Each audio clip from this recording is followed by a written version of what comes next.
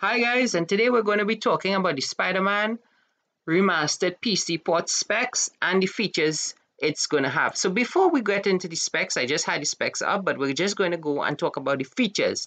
This game supports ray tracing, NVIDIA DLSS, NVIDIA DLAA, and it's supporting ultra-wide and NVIDIA surround monitor setups. And also they are making note of the settings such as SEO, texture filtering, level of detail quality, shadows, and more. They are also confirming that they support the windowed, full screen, and exclusive full screen rendering modes. And this is from the PlayStation blog itself, so we are directly at the source. Now, I want to make this clear. There has been no notes or anything released for AMD FSR 1.0 or 2.0. So I cannot confirm if the game is supporting FSR. I've gone to one or two other sites, and this is from PC Games, right? And this is from Sam Willets, and they have also said they are unsure if AMD FSR will be supported in the game, right? Checked one or two other sites, didn't see anything about it. So we're back to the specs, and the specs are broken down very well. We have minimum, recommended, very high, and the two ray tracing presets, amazing ray tracing and ultimate ray tracing. There's also the average performance, graphic presets, and the hardware under that you need it. So let's just get this straight off the bat. Storage, 75 gigabytes across the board on a SSD. Obviously, the game is going to be able to run off a hard drive, but if you want the faster loading times, a SSD is the way to go. SSDs are not expensive at the moment, so you're going to be good to go. RAM, you need 8 gigabytes at the minimum. Then the recommended, very high and amazing ray tracing, all recommend 16 gigabytes. Ultimate ray tracing is at 32 gigabytes, so you're good there. CPUs, they are recommending an i3 4160 and a GTX 950 for the minimum. The minimum is targeting 720p 30 FPS, very low settings.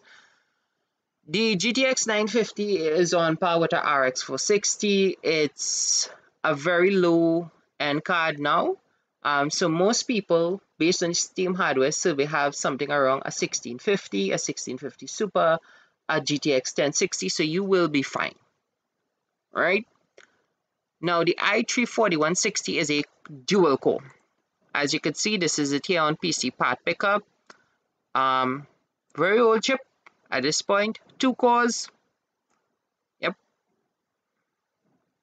So yeah, as you can see, it's up there in age. Now 720p 30 FPS is fine for the low end gaming, and the specs are more than reasonable there. Recommended, which is 1080p 60 FPS, they want a GTX 1060 or the RX 580, which is perfectly in line with the mainstream, as the mainstream uses the GTX 1060. So 1080p medium setting, 60 FPS on average, perfectly fine.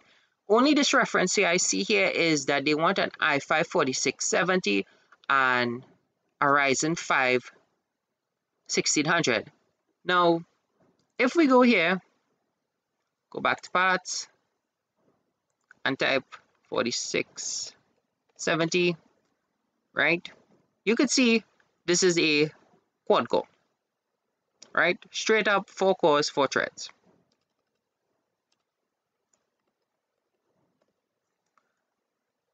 Six core, 12 threads.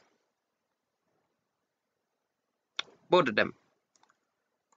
So that there does give me a bit of concern, because there's a lot more processing power on the Ryzen 5 1600. So I'm not too sure if this game is going to be heavily single-threaded or it's going to be more multi-threaded and want more CPU power. So it depends. I guess it really depends. So we're hoping for good multi-threaded support. You know, that does help a lot of times with frame stutters and stuff like that, and not bottlenecking a single core. Now moving up into the very high, which is targeting 4K 60 FPS at the very high settings, they want a NVIDIA RTX 3070 or the AMD RX 6800. and they want a 3600 Ryzen CPU or a Core i5 11400F. Both of those trade blows back and forth. They're both fine, right? They're both 6 cores, 12 threads. As you can see, the game seems to be wanting a 6 core, 12 thread overall. Now, what I have here to be a little confusing is that the 3070 is not on par with the 6800 XT. If we come here to the 3070, that is at a baseline at 100. As you could see, the 6800 XT is a tier above it, going more toe-to-toe with the RTX 3080. So, yeah, we don't know if they're taking into account DLSS versus native rendering. So, again, the game could be a little more demanding and favor the 6800 XT, or it could be that just the 6800 XT is getting way above 60 FPS. We don't know. Or maybe the game is just going to favor NVIDIA hardware. We don't have the game, but we're just looking at that. So overall, for the non-ray tracing settings, I think it's really good. I think most people should be able to run the game because most people have quad cores that are multi-threaded. So they have 4 core 8 threads on par with the 6700K, 6700, 7700K. Most of you all with CPUs in that class will be fine. So anybody with a Ryzen 5, 1600, 2600, 2700X, 3700X, you're all fine. Same thing, I believe. So a 10400F, a 10600K, a 8700K, all the CPUs are going to be golden for getting 60 FPS from what we are expecting on the averages. 1% lows are a different matter, and that's for testing. Now, moving into the ray tracing, we have 2 averages and 2 performances. So we're targeting 1440p 60 FPS or 4K 30 FPS and then 4K 60 FPS. And they want the RTX 3070 versus the 6900 XT, and they want a 3700X or 11600K.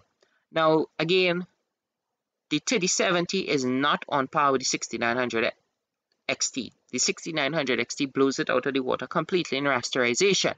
But given that this is ray tracing, again, NVIDIA ray traces better. NVIDIA has the obvious advantage, and they have DLSS. So I assume they're taking in DLSS in this. Again, same thing with the 3080 at ultimate ray tracing at 4K 60 FPS versus the 6950 XT. And for the CPU, they want a 5900X and a 12700K. Obviously, if you have a 5700, a 5800X, obviously if you have the 5800X 3D, you're going to be fine there. Ultimate ray tracing, again, that's going to be very demanding, and with DLSS, you're going to be able to push there.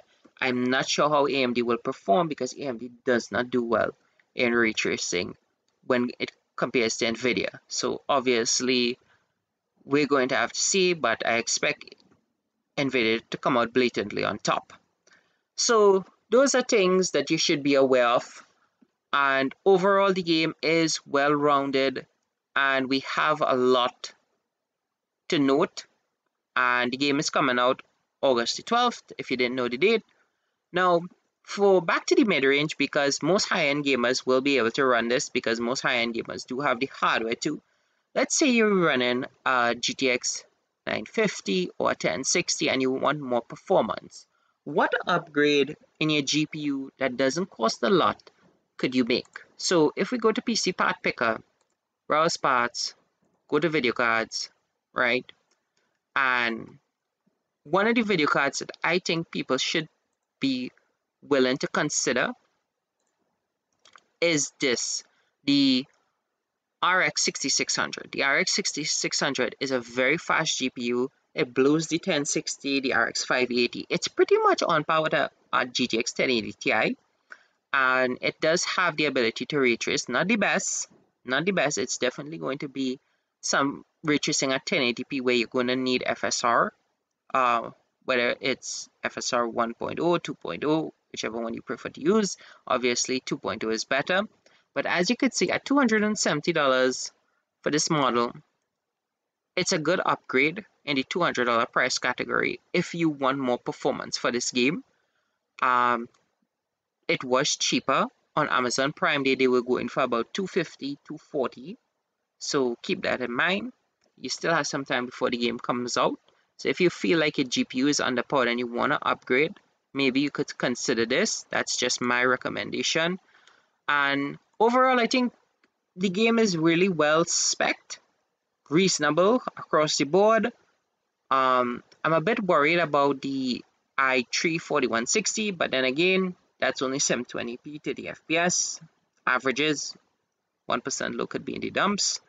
But overall, the game is looking pretty well optimized. If you have any questions about the game, what you think, drop them down below.